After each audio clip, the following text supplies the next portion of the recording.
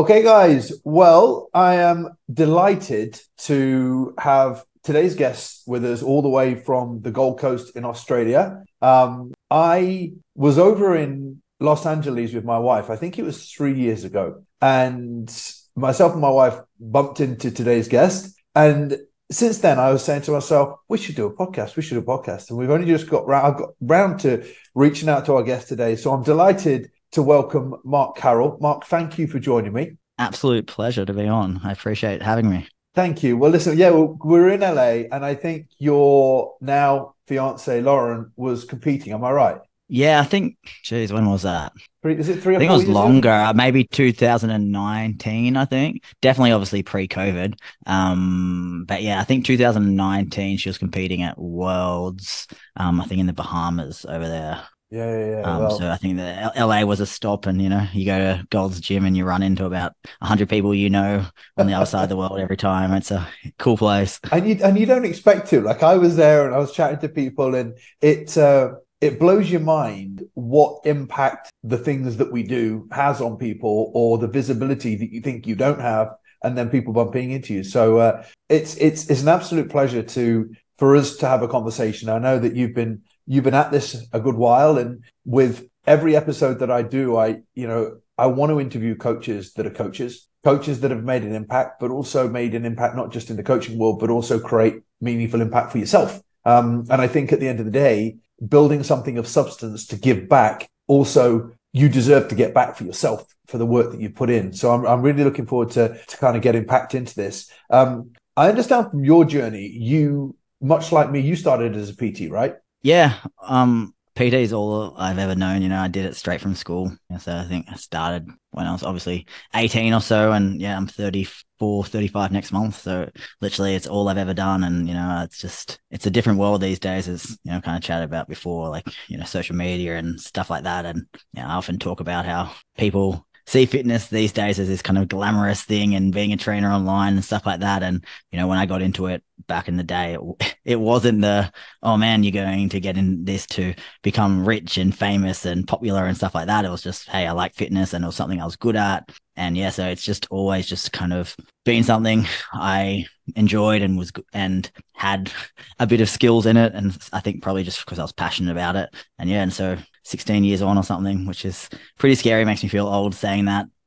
So it's even though my career is a little bit different now with kind of having a bit more business side stuff. I still coach people. I still have 20 online clients privately, because that's always my key, is always want to keep learning, keep applying and stuff like that. And I do all my private online clients still on Sundays when I'm not working on my business. So Sundays is my online client day. And obviously with my business, it's a one-man show from a standpoint of programming. I'm the only coach. So I, write every single program and do all the videos, all that stuff. So yeah, it's always, yeah, it's what I do, I guess. Well, look, I mean, I think to give everybody an insight into kind of where we're going to get with this, you've got a pretty sizable business now online, if I'm right, selling hundreds of thousands of digital programs, projects, products, courses across physique building, muscle building, comp prep. Am I right? Just to give us some context to kind of what you do now. I know we talked about personal training, and we'll pack up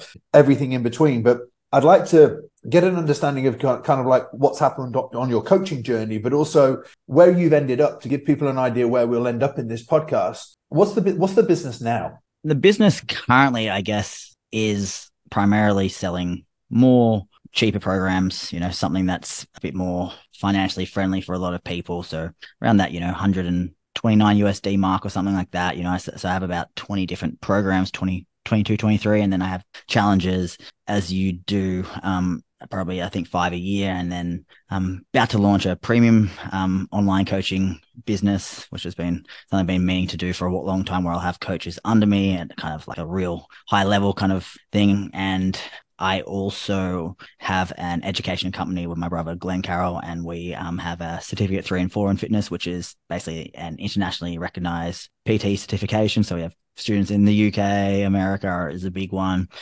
getting certified with us. And also we have courses on program design, primarily, to help clients or coaches, improve their program design. That's like my big passion is creating programs, periodization, things like that. And so, yeah, we have hundreds of coaches around the world also using our program design, which is cool. So, yeah, so it's able to influence, I guess, people on lots of different levels, people starting out in the gym, people much more advanced with my programs, but then also what's also cool is being able to educate coaches and have them use your methods and then apply them to their clients to get great results. So that's kind of, I guess, in a nutshell, kind of what I'm doing these days. I love that. I love that. Well, look, you've developed your reputation for coaching, now obviously with all the various different programs, but your reputation for coaching females and physiques, right?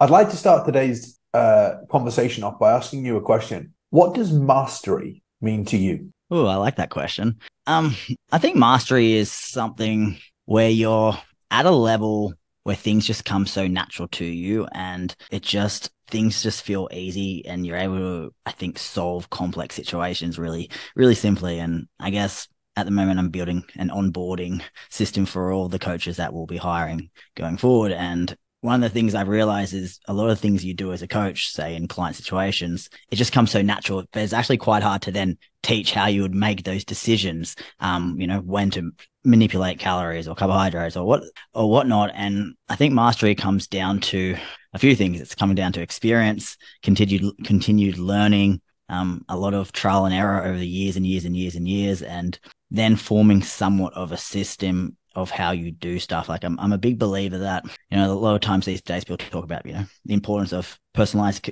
coaching and stuff like that. And that's true to some degree, but I think it's important as a coach as well to know who you are as a coach and not try to be a coach for basically everyone in the world. I've got my systems and how I do stuff and the clients I'm looking for. And the way I kind of look at mastery is you're not kind of trying to be a bit of this and a bit of that. You're trying to be really, really great at something. And, being elite doesn't mean you have to be the world's greatest at everything as a coach, So I try to kind of center on what I'm good at. And I think mastery is probably quite hard to do if you're trying to be a bit of this, a bit of that, or something for everyone. So I think it's really also knowing who you are as a coach and who you want to work with, and then doing that over and over and over again. I love that. How did you find out who you were as a coach? How did that journey from personal training, which I'm sure, like me, you're in a warm country. I wasn't, but I trained everybody. And you and I both know the Poliquin world, and especially in Australia, it was very, very popular with Charles and everything that he taught.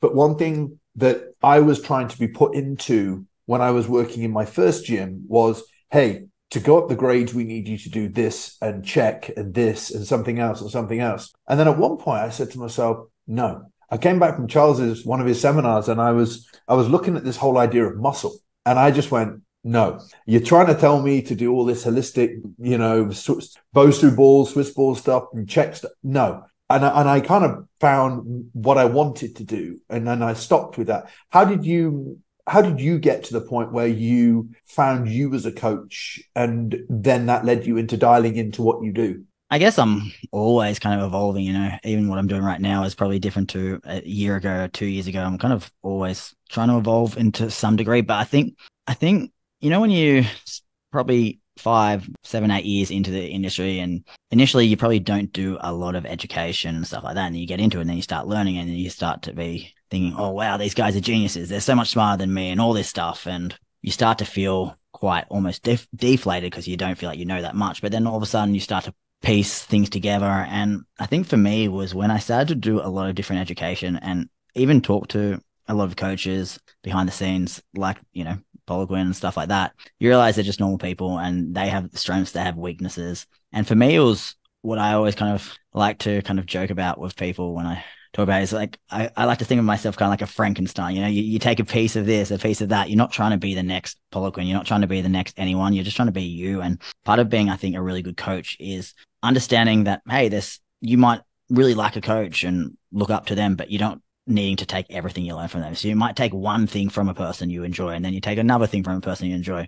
And then I remember a couple of years ago, it was when I was starting to learn a lot about periodization and stuff like that. And with, undulating and stuff like that, and a lot of the Poliquin stuff wasn't really aimed too much at physique competitors. But that's when I started to put more of my spin on it. How can I incorporate some of these base principles to more hypertrophy based work for bikini competitors? How can I take key principles of, say, periodization for undulating and stuff like that, and incorporate it into what people are doing now, and kind of piece things together to, I guess, become more of a system of what I want to do. And, you start to realize that everyone has flaws, and sometimes a lot of the stuff you're learning is like, how truthful is that, or how correct is that, or there's certain in courses you learn a lot of black and white. People like to teach black and white in a lot of courses back in the day, and the longer you start to do it, the more you start to have a bit more, I think, critical thinking to situations and what you learn. It's like, is that true? And a big part, though, is for me, I was about 5-6 years ago, I was lecturing around the world. I traveled around the world. I was doing lecturing to coaches and stuff like that. And even when you're teaching, you start to, I think teaching is always a really cool thing, because you start to realize like kind of who you are and how you talk and how you act. And even when you're teaching, you start to teach on things, or you more so get excited on certain topics, and you start to realize what you enjoy, who you are, and what you actually really believe in, what you maybe are just saying because you've learned that. And, so for me, it was always a period of learning a lot, but then applying. And when I was lecturing and stuff like that, I was still doing 50, 60 clients a week and applying that. So a big thing back on the mastery is, I think a lot of these coaches these days, they don't really coach anyone.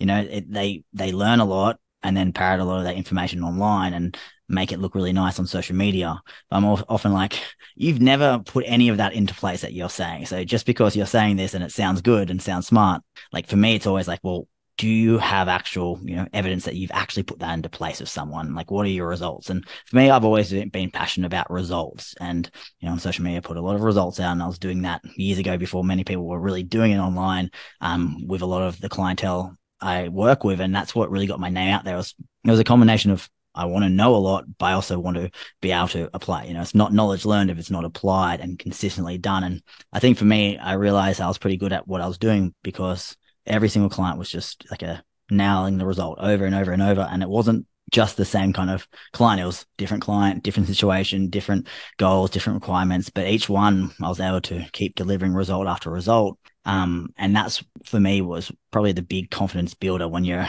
there's no better feeling as a coach if you actually care about what you're doing and actually being a real coach than seeing people get results. They come in, set goals, and then at the end, they've nailed those goals. For me, that's what really, I think, built up my confidence and made me think, all right, this is who I want to be as a coach. If we could put 4 or 5 pillars down that would allow you to say, no, I call you a coach, what would you define as a coach? Well, number one, obviously you need to work with people, there's a big difference between having, a coach in your name on social media and just putting out social media content that looks good, looks edited and stuff like that. And there's a difference between, I maybe feel differently to a lot of people these days, but I think a coach is someone who's had endless years of real experience with people, in the gym. I do online now, but primarily I do online just because of the way the world is. You've got people want to work with you around the world. It's hard to do that, in a gym in the local kind of suburbs and stuff like that. But I think for a coach, it's number one, it's, experience consistently coaching people. And as I say, I still do it these days. It's consistently learning, investing into education, applying that information. And yeah, it's just having that ability to constantly work on your craft. And it's hard to work on your craft if, hey, I'm a pilot, but I don't fly planes, just because you've done the certifications or you got qualified to be a pilot, so that's, for me, it's always a matter of how can I keep getting better at what I do. Every client to me, I like to say, is a clinical trial. So every client's different, look at all the research, all the studies, and, a lot of the studies that you take away from a study is, the average, but there's always outliers on either end. And, often you get clients and you're working with outliers, and it's the ability to be able to, yes, get results with that kind of standard person, but can you get a result with that outlier and things like that? When it comes to the subject of teaching,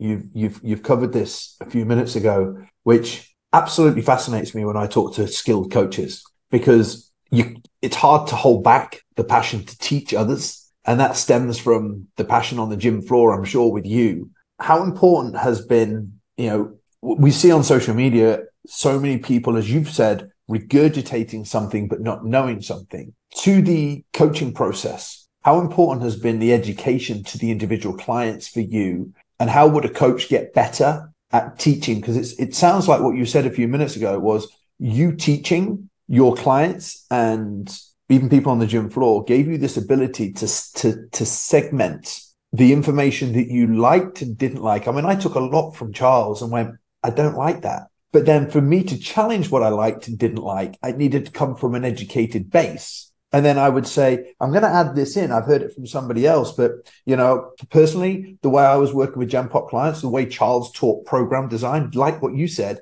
didn't really fit for me. I didn't want to go through strength and then hypertrophy and then endurance. And I was like, that doesn't work for me. And also for me, strength phases isolated for me didn't work for me. But it was the kind of breaking down of the information I was learning and then teaching it to other people and saying, I can't see that working. How does a coach, get better at teaching the things that they're learning so that they can develop confidence in their own decision making? I think for me, the biggest confidence builder has always been results. And so if you are going to say think differently and go against the grain or go against, one of the best minds that, at the time, it's all good to say, hey, I've got a theory that maybe you can do things differently, but then you also want to back up that theory with evidence. And evidence is by then doing something different, going out and doing it, getting a result, and then repeatedly getting a result, not just do it. Any coach in the world can diet someone down and get a transformation. I'm sure you know full well that there's a lot of coaches out there, put them on an aggressive deficit and what. But, for me, it's always about evidence. Can you prove that you can do what you say you can for people? And again, I'll probably keep going back to it. It's about that just repetition, so working with people, consistently applying what you do. Like I remember for me, I started off actually in the industry, funny enough, doing like group training. I was teaching things like park fitness, circuit classes, boxing classes, 30, 40, 50 people. And for me, that was super valuable because it gave me the confidence to people and how to handle a big room. And, here I was an 18-year-old doing like a boxing class of like 50 middle-aged women, mums or whatever in a park and stuff like that. And even just doing that, built a lot of confidence, built a lot of, foundational skills. And then, the more you do it, the more you get better at it and through repetition. So I remember as well, when I used to lecture, the first time you started lecturing, it was kind of, how do I talk? Do I move around? How loud do I talk? Like, who am I? You kind of doubt yourself or you're trying to figure out. And then, as we spoke about kind of mastery, it's kind of through that repetition, through repeated efforts, you start to realize more about who you want to be or who you are. And I think a lot of it just comes back to natural, what feels natural. And that comes often natural at the start. Nothing feels natural. So if you're trying to teach someone something, if you don't really know it that well, it's hard to teach. But that's why, again, the more you know something, the easier it becomes, So that's why, if you're a personal trainer starting out, you often doubt yourself when you say stuff. So it doesn't come off too confidently. But when you've done it for a long time, you've got proof that what you're doing works. I think that is a huge part or huge component of having the ability to teach when you actually truly believe in what you do. Like, I know you're obviously in a lot of the business world with fitness, and one of the things I see, like, I sell a lot on social media, and people like often ask me like, is it hard to sell? Like, don't you find it hard to sell? I'm like, no, because I truly believe in what I'm selling. Like, I know my product's that good. I know that I can, for whatever the value it is, the price it is, I know I'm going to bring 50x the value. So it's a lot easier to say teach or sell or whatever you do if you know what you're doing really well, and also you truly really believe in what you're doing as well. So this gap, what you've just explained, is and we see this a lot in the online world, moving into the online world without any credibility, without any confidence, without the certainty that you've just explained, and expecting to sell before you've earned that. And I think this is an interesting world because in the personal training world that you and I started in, the only way to be able to get clients was to build your confidence and do repetition on the gym floor. There was no, I can get 1,000 followers and at least get some clients without any credibility. And now there is a way where coaches are getting clients, but then they're getting clients and they have this inability to get results because they've jumped ahead and made a promise on something that they don't truly believe. And I think that's the marketing element that's almost given coaches the ability to get a lot of clients quickly without necessarily having proven themselves and therefore struggling to retain the actual customer. So I think though on that, do you know what I mean by that?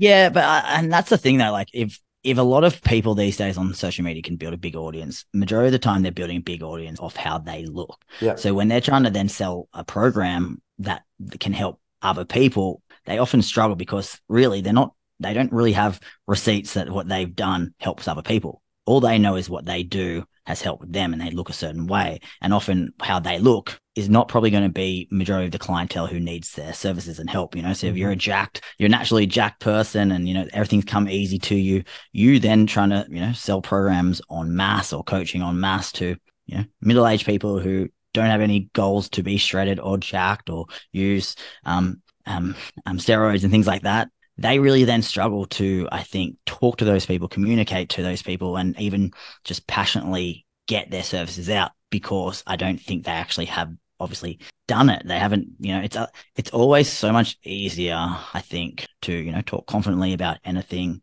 and passionately when you've done it over and over and over again. It just feels natural. And, you know, when you truly believe in something, it's a lot easier to, you know, communicate it and get it out there. And then, of course, also retain people. What I'm picking up from you is, I mean, you love this. Yeah. Right. And I think this is something that we both have in common. And I think nowadays it's like, I think people love the idea of the money of online, but a topic that I'd like to discuss with you is the importance of actually loving this, because, you know, I've seen your work. I see you speak. The certainty, but passion that comes through you it's a natural inbuilt sales tool that you don't have to learn sales if you actually love what you do, because people buy into you. How important has that been to you? And then also your own advice to people that are, you know, potentially trying to make their way through this without actually loving what they do? You know, I think the fitness industry is quite an interesting one, because you kind of get two blends, I found, in the last few years. You know, you had, unfortunately, a lot of great coaches who, you know, I did courses with, I'm sure you've done courses with, but then when social media came on, they kind of stuck their head in the sand a bit. We're like, no, I don't want to do this. This is beneath me. You know, I'm a great coach and stuff like that. And unfortunately, then the industry kind of passed them by in a lot of ways from getting their great knowledge out there, and allowed the rise of people who were more so 90% content creators, 10% trainers. I often feel like a lot of the vast majority of the fitness industry is people who want to be known, want to be popular, want to be famous, want to make money, and fitness is just their vehicle to get there. It's not that they're an actual coach. They're 95% content creator. And that's something I often struggle with. And, you know, I have a social media I post every day, and honestly, I absolutely hate social media, but my drive of getting my knowledge and what I have to offer out there wins out over, you know, my constant kind of hate of social media. You know, for everything, you know, social media has given me a lot. You know, you know, there's pros and cons of everything, and, you know, as long as the pros exceed the cons, then great. But it's a hard place. But I think a lot of the time, though, with social media and in general, you as a coach, you can get really frustrated with it because you like see other people. Like for me, you know, there's always going to be people who look better than me and more jacked and, you know, beautiful people and stuff like that. But what I've realized, you know, I built, you know, a business the last 4 or 5 years with almost never ever taking my shirt off majority of the time, you know, never have competed, never, you know, my business is always about my clients and stuff like that. So I just always feel like, from a standpoint of, you know, getting yourself out there, for me, it always came natural because my thing was coach Mark Carroll. I wanted to be the coach. I wanted to be like, hey, here's what I'm doing with my client. And just by organically, you know, putting out what I'm doing with other people, it made, I personally think it makes people think, oh, well, that could be me, rather than just go, hey, here's my bicep workout. Here's my abs. Here's what I'm doing in my prep. That's great. And yes, you'll get engagement and stuff like that. But my big thing has always just been that having the ability to share other people's journeys who are working with you and show them getting results. And, you know, often I've showed, you know, you show people a journey of where they started, and 2 years later, your clients are with you and they're still getting better and better and better. I think just naturally, just sharing that journey helps really show people, you know, you're a real coach, you mean business and stuff like that. You're selling you as a coach rather than you as a six pack. I think that what you've kind of come down to here is, yes, people will always buy into you, but if people are following you just because of the way that you look, if they were following you because of potentially what people look like, but also what they do and how much they care, do you think that's an important aspect that coaches consider adding in, maybe as a missing link within their brands? Well, here's the thing, right? Like, the power of personal brand is, you know, stronger than ever these days. You know, like, personal brand's everything. That's why you see people like The Rock and stuff, you know, They make all this money off these other joint ventures and whatnot. because of who they are, not because of their quality of the tequila and whatnot. But I think a lot of the times, though, coaches can get caught up in the chasing of popularity and the chasing of sharing their story. And that's great. Like you often hear like, oh, it should be a reality TV show. But for me, it's always been, well, I personally think I'm boring. I don't think I'm interesting and stuff like that. But I think my clients are interesting. I think their goals are super exciting. And most importantly, I think their progression week to week and month to month that's what's super, super exciting. And just by kind of doing that, and sharing your results and sharing your clients' journeys, before I learned anything about marketing and business, I'd already sold 100,000 training programs. And when I started to read about marketing books and stuff like that, I realized, not on purpose, but I was actually kind of doing what people talked about, having a story behind your results, having, your marketing kind of showing a journey between, point A and point B. And it was never the plan, but by kind of doing that, you get people invested. And I'm a big believer that when they see you put out a result of someone who looks kind of like them or their starting point, it instantly triggers in their mind, hey, that could be me. That's real. And that's the power of also getting results, because it makes people truly think, well, if that person can do it, then why not me? And if he's doing it with that person and then that person and that person looks like me and that person looks like me, then maybe, it's possible. Whereas if you're always just putting out on content, you just looking amazing, you looking perfect, I just feel like it's quite unrelatable. And I remember, often joke about it with my brother and stuff like that, is that, if you look at personal trainers and why I think a lot of personal trainers struggle in gym, and I've got a theory about this. And my theory is that a lot of the cool, popular people who become personal trainers and stuff like that, they work in gyms. And what do? They socialize in the gym with the other cool, popular, jacked, trendy people who don't need their services.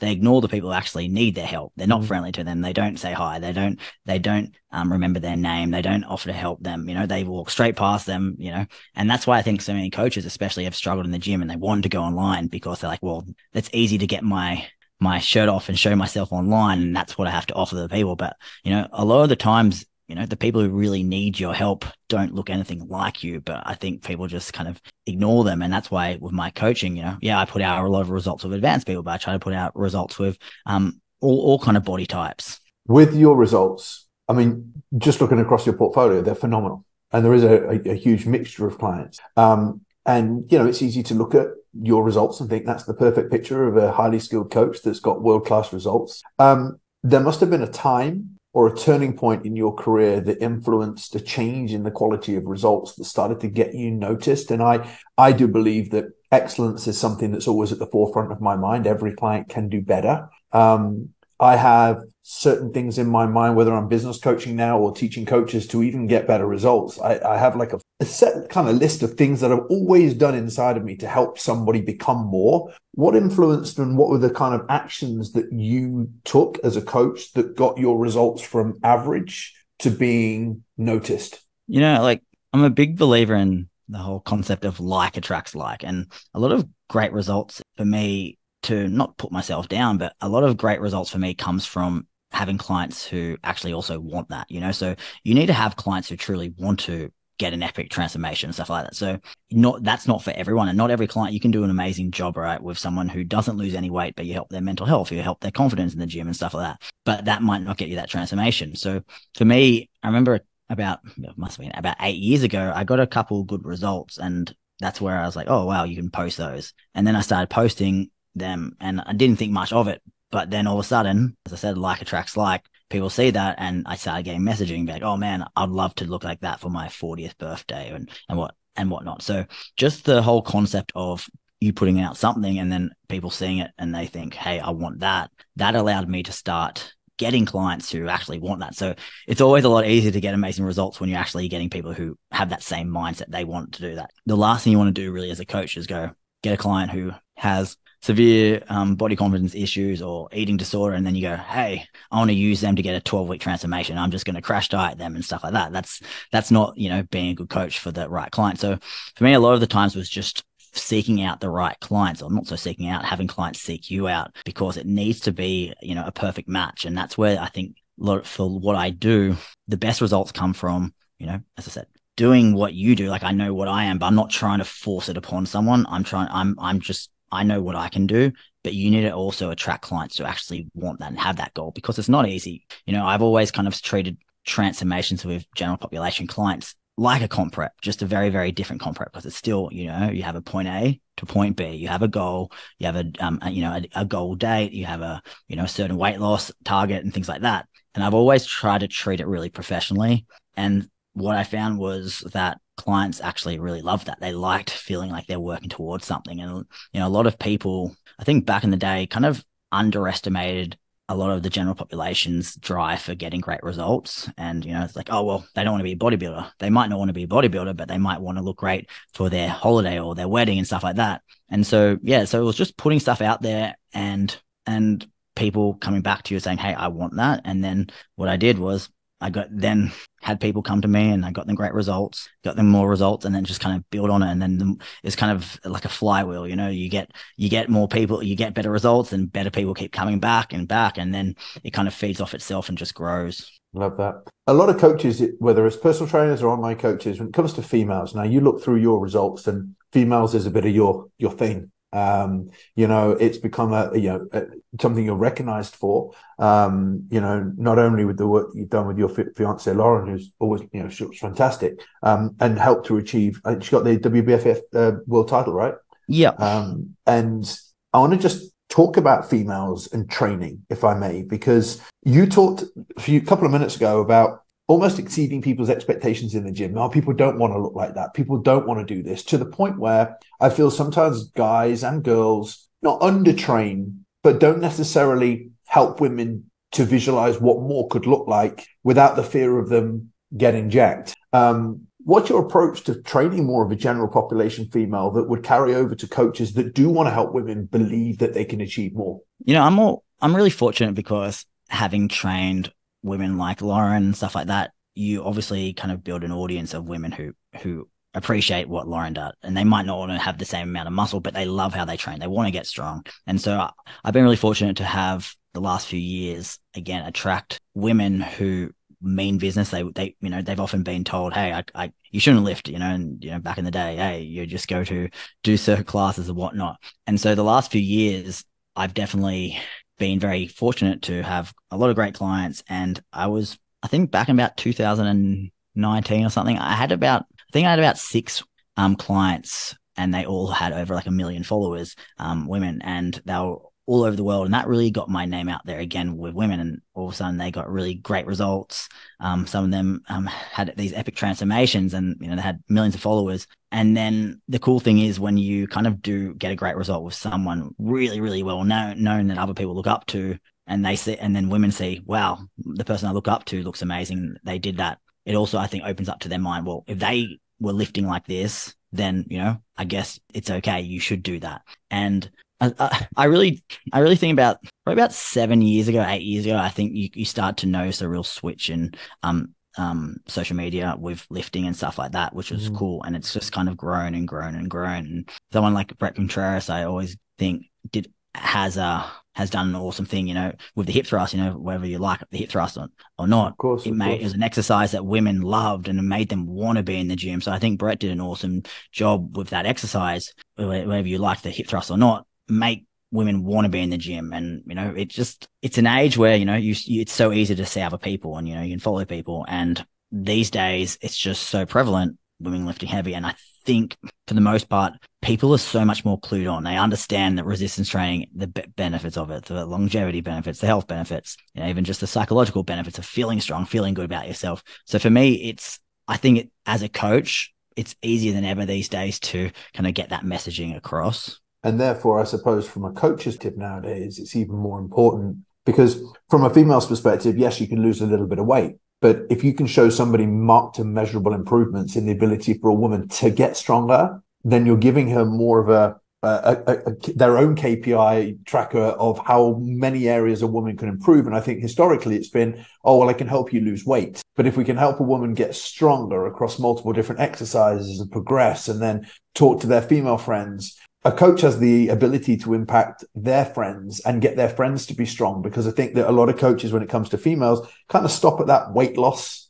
zone rather than the strength zone. And what are some of the key things that you would add to a coach's arsenal who is looking to kind of help women get stronger? What are some of the key markers? We've got a lot of coaches that work with Gen Pop females, and I've never strayed away from a Gen Pop female getting strong on a hip thrust, eventually doing a squat if it's right for them, or RDLs. But a lot of coaches stay away from those bigger exercises and getting women there, but they could be your biggest tool to help kind of develop a little bit of a market for women, right? Yeah, like, the funny thing is, if you if you want to have the skills of retaining clients long term, like for me, some of my online clients I've had for 5+ years, and they're paying $4,000-$5,000 for 12 weeks with me, and I've had them for 5 years. So they're paying a good amount of money. And my client Nura, who last year won the WBFF World Bikini title in the over 35s categories, that was our 4th year working together, and I trained her when she never won anything, never had competed. Sorry, and a lot of the things people I don't think realize enough is, as you kind of said, is that if someone just comes to you for, hey, let's lose 6 kilos, they lose 6 kilos in 12 weeks and they go, well, job's done. See ya. Thanks for that. And then you've lost your client. But if you go, cool, let's work on our squat for the next 12 weeks. We're going to squat twice a week. Cool. I've added 10 kilos to my squat. Yeah, I lost 6 kilos, but well, I can now squat 50 kilos. Man, I want to hit a goal of now squatting 60 kilos. So the next 12 weeks, you set a goal of let's work on the squat again. And then you go, all right, let's introduce low bar squat, and you can do phases.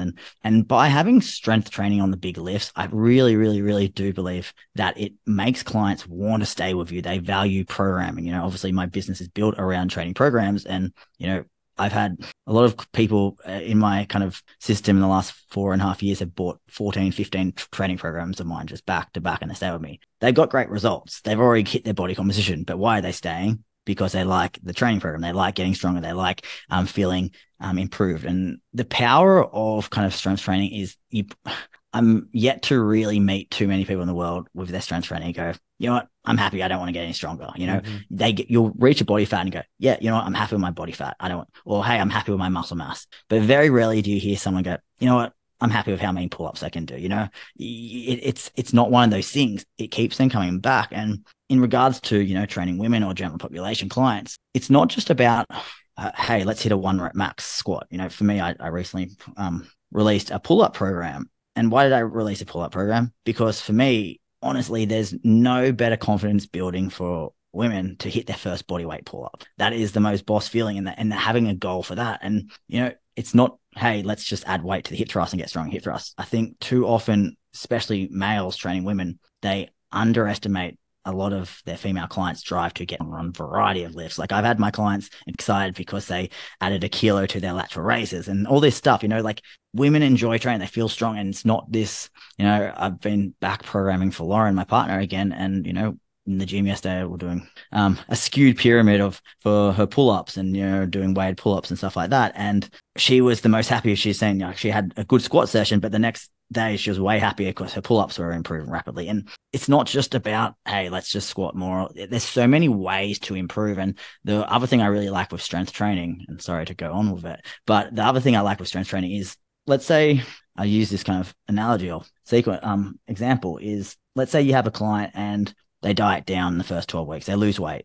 The mirror is super validating, but then you go, let's get them out of calorie deficit. Cool. We've hit our body comp. Now let's get out of a calorie deficit. But the last few months, they're so used to the mirror being that validates them. And all of a sudden you're now putting calories on and they're gaining body fat and they're feeling terrible. But if you have actual strength goals for their client, yeah, they might not be getting the validation from the mirror, but they're actually looking forward to their gym sessions. Like, hey, week 4 of the program, let's hit 80 kilos for 5 on our high bar squat. They go into the gym with a purpose. And then another thing is, you give them more calories, they're in a building phase, and they're actually noticing that, yeah, I'm on more calories. I might not be as lean, but I'm utilizing those calories. I'm getting stronger. I'm crushing my workouts. And all these factors really, I think, influence longevity in the gym, longevity of, wanting to be in great shape. So I often have people say, my program's like, you train these women to get strong on bikini and you don't need to do this. I'm like, yeah, that's correct. But I also kind of want clients who, after their bikini comps and want to love training and keep training for the next 20, 30 years. And they're not psychologically bashed. Literally. And so looking in the mirror. Yeah, and so they have more to them than just, hey, I just have to do these kickbacks in case my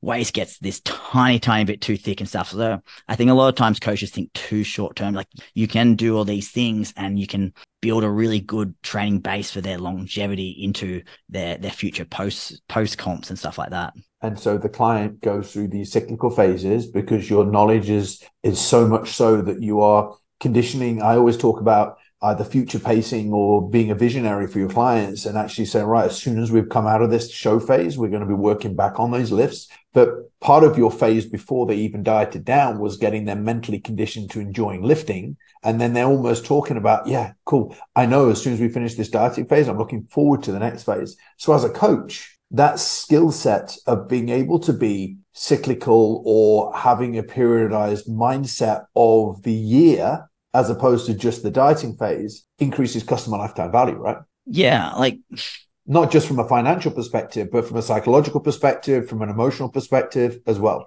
Yeah, I think too, like obviously I have transformations and stuff like that, but with my programs and stuff like that. But at the end of each, program or whatever they finish, it's always like, well, here's your next program. This is what we recommend to continue the journey. It's like I have programs where it's like people are like, hey, is your program, is it a cut? Is it a cut phase? I'm like, well, no, it's just you've got choices. You can cut or build. Like, there's no program. It's just resistance training. And then we have our education around nutrition. And that's one of the things is that I think people they think, all right, when it's time to get serious with training, it means 12 weeks hardcore dieting. And then I'm not serious. You can still be serious with training year round without being dieting at all. You can spend a year out of a deficit. A lot of my clients who I've trained, I competed and stuff like that, they've hired me and they competed and, they did the typical thing. I wanted to train. I wanted to get on stage. When I got on stage, I realized I had no muscle mass. I had no shape. Then we've literally done a 2-year building phase. And then my client, Emily, last year, we did about 2.5-year building phase, basically. She came, I think, 7th or 8th in a comp before me. And then we did 2 years of building. And then she won the Australian WBFF bikini comp last year. And her body was just dramatically different.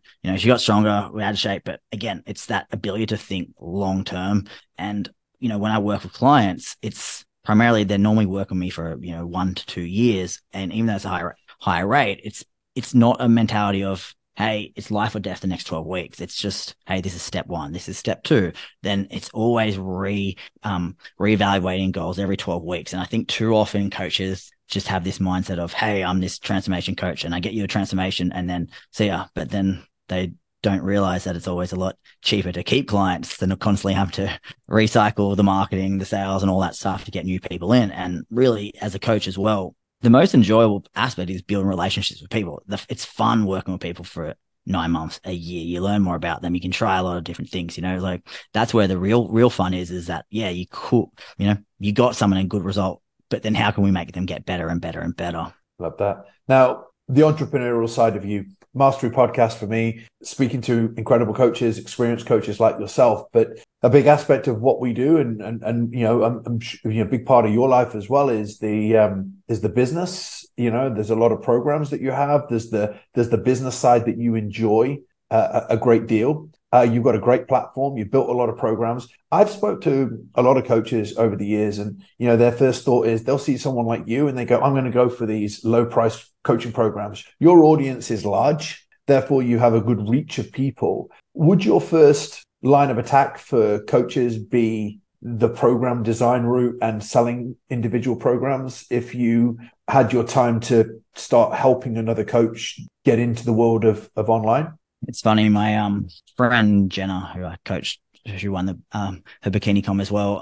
She's a business coach or helps with getting coaches kind of set up, and she gets a lot of leads through me, and pretty much everyone kind of comes to her and says, hey, I want to be like Mark, I want to sell challenges, and she's like, well, you've got 3,000 followers and you want to sell en masse. And the thing is, you need to understand kind of like what you're trying to sell, like, and who you are and your perception of like how much something is. If you're trying to sell $100 program, if you sell 10, that's not much. And, you're not obviously going to be doing too much. So I think too often coaches look for the kind of guidebook, the challenge route too early. For me, as I said, I was a coach for 11 years before I ever sold an online program. And the only reason I sold an online program was because I was just maxed out. I was at full capacity and we thought we'll try to just put something out there to see if people liked it.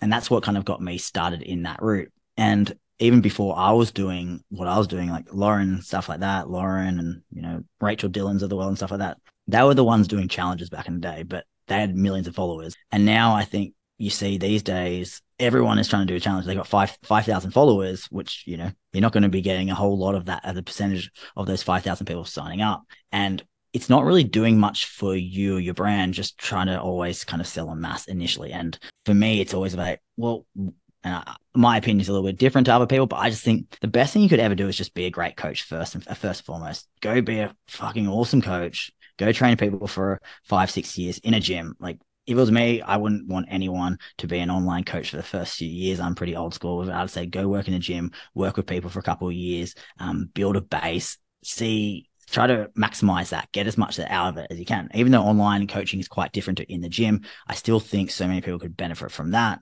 And then offer online coaching and get good at that. The thing is, when you're doing programs to the mass, it's really hard to know why things work and why things don't work. And a lot of the time you don't learn it. If you're just putting things out to the mass, you're not learning too much because you're not coaching to an individual. When you coach to an individual, you always learn a lot more. You learn from the good stuff, you learn from the bad stuff. And for me, coaching so many people, it then allows me now to, I think, get such great results when I'm programming to mass, because I have a really good idea of like my client avatar. When I write a program, I have a very good understanding about who's this program for. Like, I might have 10,000 people buy a program of mine, but I've always got like an avatar in mind when I create a program. Who is this for? And I feel like so many times these days, people don't have that understanding. They don't have that knowledge base. And then they're writing a program which just makes no sense, or it might work for that one person, but then it's just way too much volume or way too little volume and stuff like that. So so pretty much opposite of what I think most people do these days is what I would do.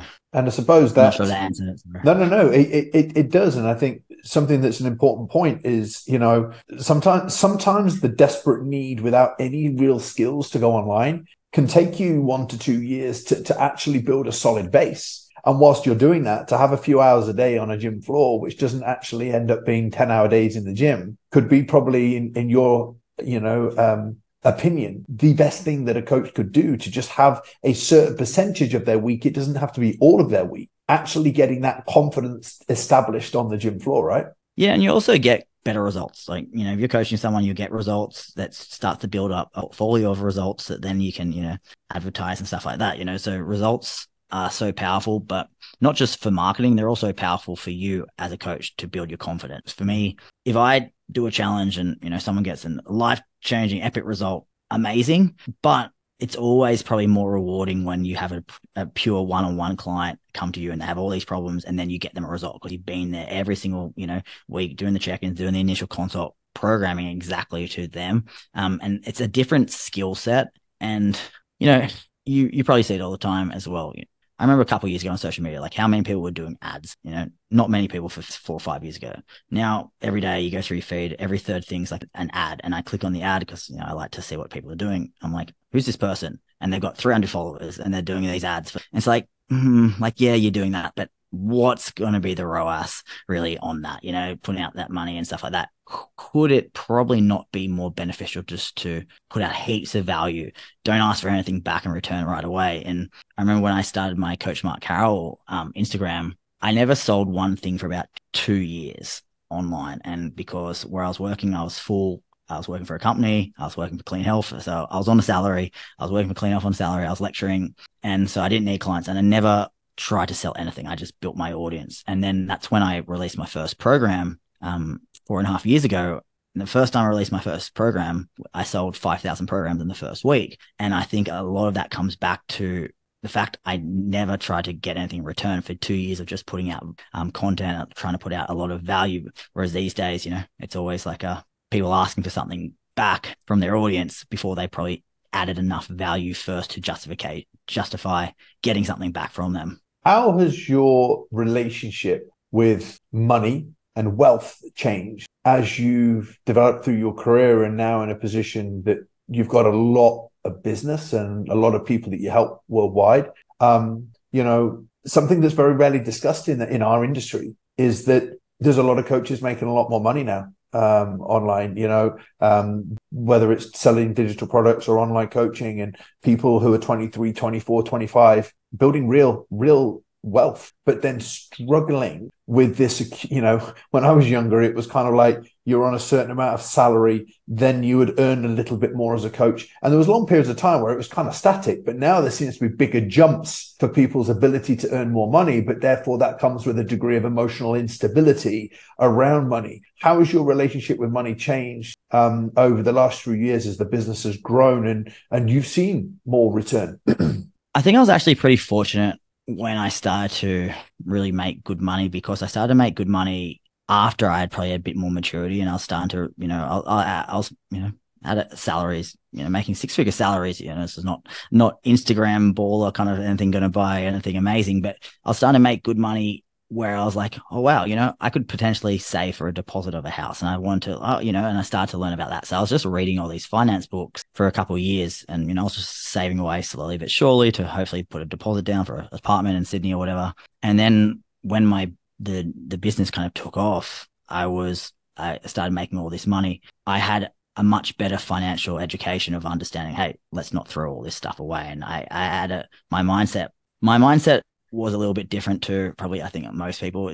I think one of my biggest strengths and weaknesses, I always think, oh, well, this could not last. So how can I make sure whatever I get in, I can make it last? So everything I got in for the first few years, I just invested. I bought 15, 16 houses around Sydney and stuff like that when I started to make a lot of money. And everything was like, well, because I hadn't made much money for the first 10 years of my career, this one-off year when I started making all this, have all this financial success, to me, it felt like, well, this is probably not the norm. Maybe this cool, but go back the other way. So I was like, well, cool. If this ends, what do I have to show for at the end of that year or whatever? And so what I did was then obviously invest everything I had at the time for a couple of years. And that really kind of made me feel a bit more secure that, hey, you know what? If Instagram dies tomorrow and I go back to being, your standard trainer, I've at least probably set my, self up for life for retirement at, 50, 55. And that's why I was always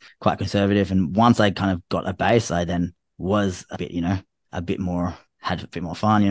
I bought Lamborghinis, I bought Ferraris and stuff like that. And I did that stuff, but that was after, you have an 8-figure property portfolio and stuff like that. So I did all the right things first, did the cars, sold all the cars after a year or two, went back to investing again. And that's what I do. So these days, I love learning about finance, and my thing is always just, I like the idea of just things growing, and, every time you get paid, I invest and put into conservative assets and stuff like that, because I'm always thinking, well, if this ends and I just go back to being a regular trainer in the gym, that's cool. But at least I've got something to show for it. I don't want to just be that guy in a club buying tables and stuff like that. Not that I drink alcohol or anything. But I think that's always been my mindset. And, it also helped that I never got into PT to have money. I never got into it to be rich or anything like that. I became a PT, because I liked being a personal trainer, and it wasn't that. It wasn't to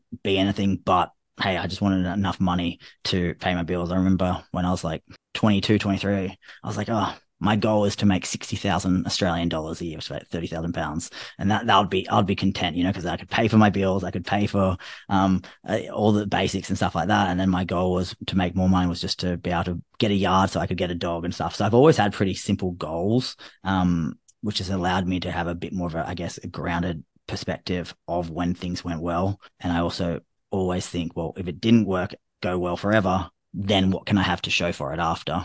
What did your phase? I'm sure, like me, there's depreciating assets that we enjoy occasionally, and as a result of having those things, people may see them and think that that's the right thing to do. But what people don't see is the non-glamorous side of the investing, which you've talked about. Your more controlled investing, the more the real estate, the property side of stuff.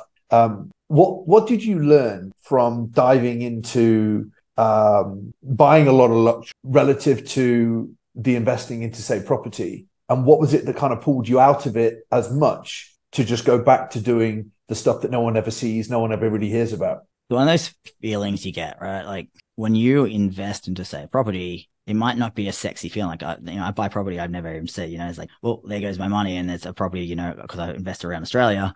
It's just, it's not something you go see. No one knows. You can't go show it off or anything like that. So it's quite a different feeling. So it doesn't give you that high, but then it gives you a deeper, I think, in your kind of soul that you're kind of doing the right thing. You're setting yourself up. So every time you do something like that, I feel like you're just stacking up kind of the positives for where you'd want to be at 45, 40, 50 and stuff like that. Whereas what I found was when I bought a car, the first car I ever bought was when I bought a Lamborghini, and I was like, amazing, cool, epic. I felt so good.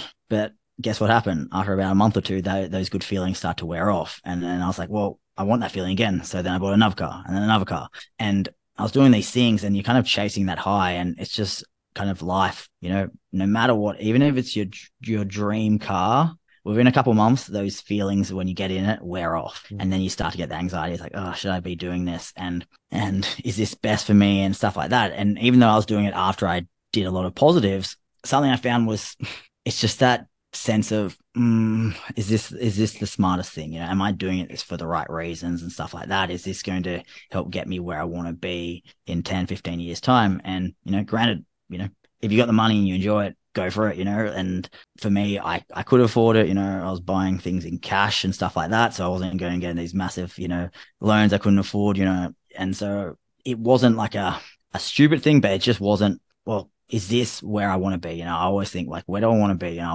want to be retired at 40, say. It's like, is this helping me get to that goal? Or is it taking me away from that goal? And another thing is you also realize pretty quickly that no one cares, like you often like, oh man, if I have a cool car or something, people are going to think all this stuff about me. No one cares. If they see a car driving past, they don't go, oh man, who's that guy? He's so Mark cool. Carroll, They think, yeah. wow, that's a cool car.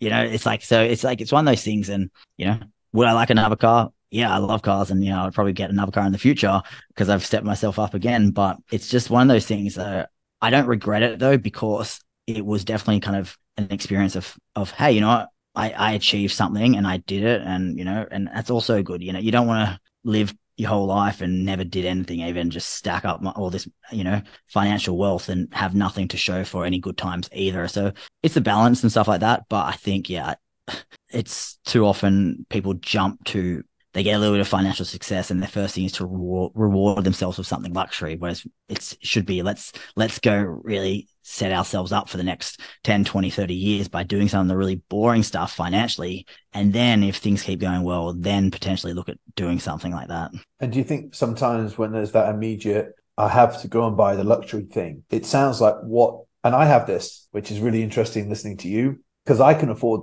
the things that I'd like. And even though whether you can afford it or whether you're going to lease something or whether you're going to get a mortgage, whatever you're going to do, some people don't necessarily have this sense check in their mind that says, like you said, but is this going to get me to where I want to get sooner, or is it going to delay it even though I've got the money? So there's the two things of looking at that. One, which is, am I doing this thing to show other people that I've achieved success? So introspectively, I have to ask myself, am I doing it for them? And then there's the other side, which is, well, I could do it, but then the same time, as you said, is even when I have it, it's such a short-lived, gratifying feeling. It pulls you back to actually what's more important to you, which is actually setting yourself up for the future. So it's almost pulling you back. So would you say the first thing to do when you start to make more money, when you are impulsively going to go and spend a load of it, is the first thing to ask yourself if it's an aligning goal with what you truly want, or whether you're doing it to show other people? This is why I think it's important to learn about finances and stuff like that, because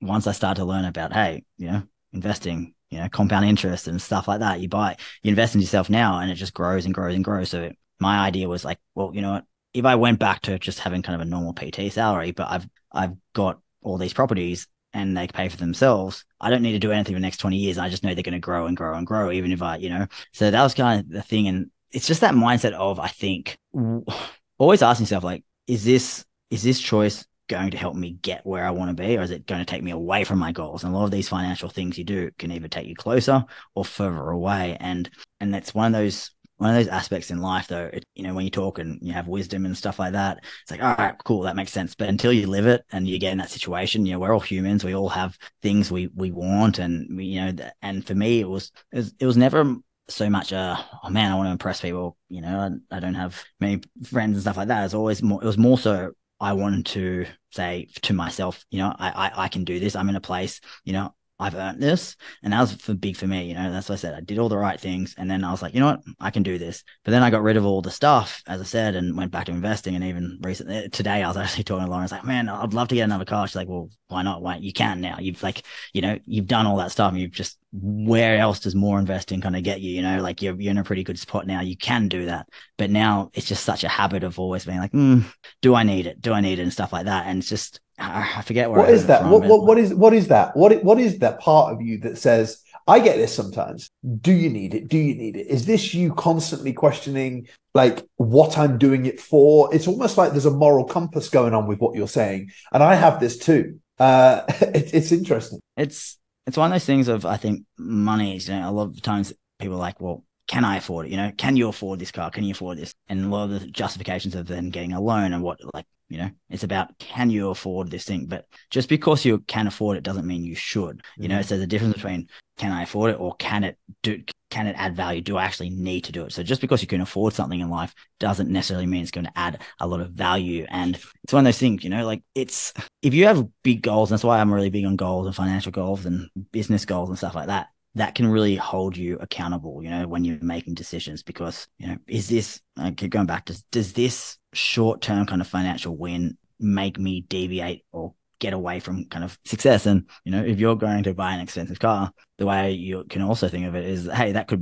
mean 5 more years of working and not retiring 5 years earlier, you know? So is that car now worth, you know, that money could be invested and, you know, could have led you to retiring at 45 instead of 55 and things like that. So that's the way I often think. And, you know, I like, you know, I'm a big fan of things like Warren Buffett and reading his, you know, that snowball, you know, just building and building and building. And that's why these days, you know, I don't have any, you know, money really in my accounts. Everything just instantly goes to different things and stuff like that.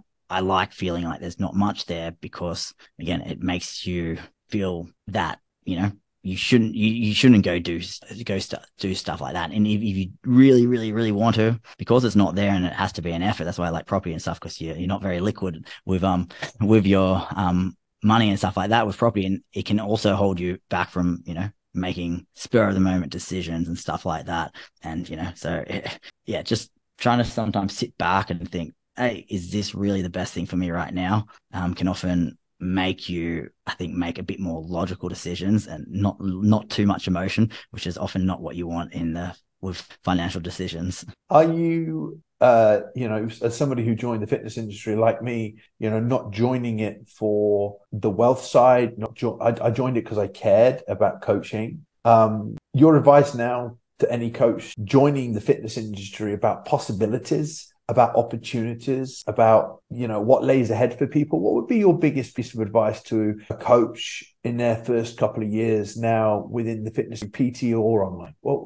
What's something that really stands out to you that says, you know, I wish I want to make sure they understand this? One of the hardest things, I think, and for me, and often doesn't feel like it at the time, right? Like, so a lot of things you learn in life is when you look back and not just, you know, going through it. You know, I feel like you often don't learn much when you're just going through those feelings. But looking back, for me, a lot of it has been just the power of longevity and just sticking at something and actually giving yourself chance for, you know, time to occur. And, you know, you can look at, in many ways, doing a building phase, or, you know, investing and, you know, compounding and all these things. But I'm a big fan of kind of, you know, I love investing, so I can kind of use it with your PT career, is that, you know, like, don't expect to be a great coach right away, and don't expect to also feel like you're always a great coach. I always go through phases. You feel really good, you feel on top of the world. You feel like, oh wait, I learned more and now I don't really know that much. And it's this constant up and down. But it's kind of a,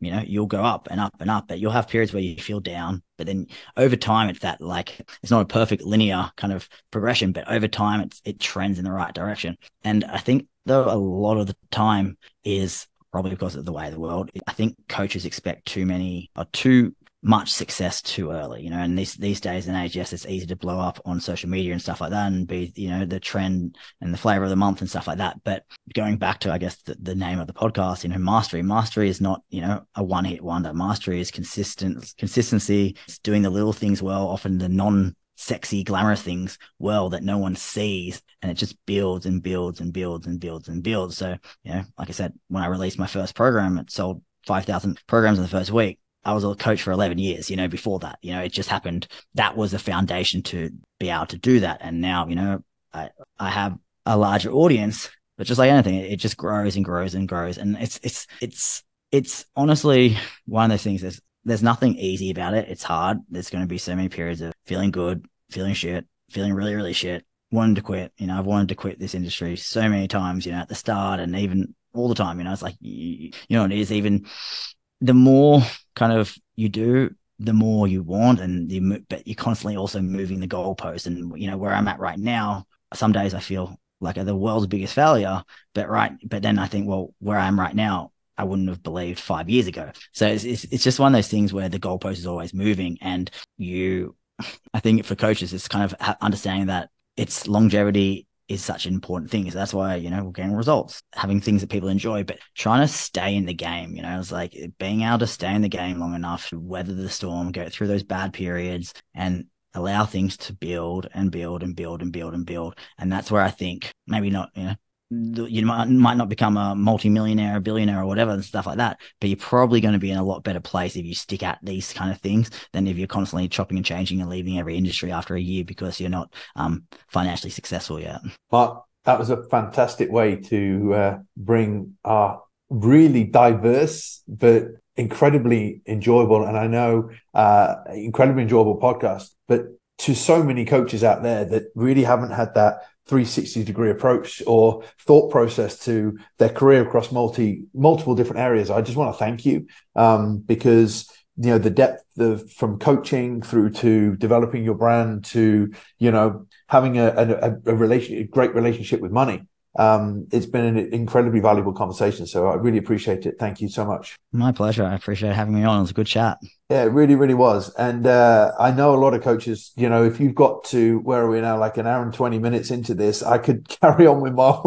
We haven't just an opportunity to just delve into this again, and we should do it another time. But Mark, just in terms of, I'm a big believer in buying people's stuff. I bought, as I'm sure you have over the years, I'm very click heavy and I'm very, very Apple Pay heavy on buying people's stuff. I've always wanted to see what people's, programs were. I remember back in the day with John Meadows, every time he brought something out, I would buy it. I would go through it. Then I hired John and I went through it. I wanted to see different people's methodology. We always have. Where can people find out about you, your work, your programs? I think it'd be an incredibly valuable resource for people to learn from. Yeah, on coachmarkcarroll.com is where I have all my programs and, so many trainers, vast amount of trainers use my programs and learn. And, I think it's always good to, see what other coaches are doing and, like the whole success leaves clues, so that's why I think it's always good to learn from people. And I think a lot of the times these days trainers are a bit too hesitant, you should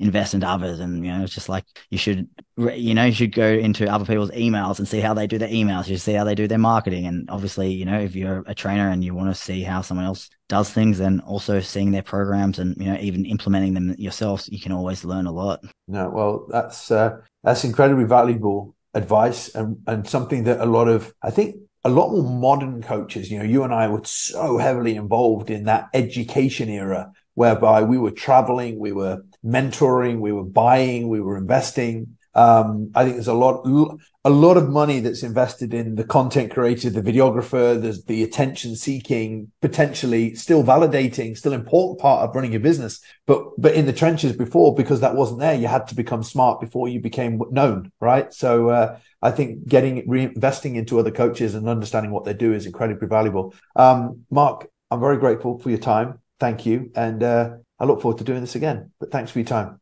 Thank you very much.